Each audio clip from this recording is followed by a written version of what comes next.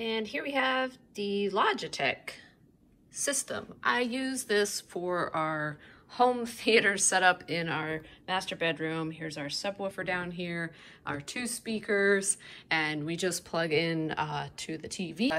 External components are on one of the speakers here if you want headphones or auxiliary. We leave it powered on all the time. It's got good, thick, sturdy cords. And the sound quality is actually really great. That's one of the reasons I actually purchased 2 of these, because I had one in my office and I loved it for my desktop computer.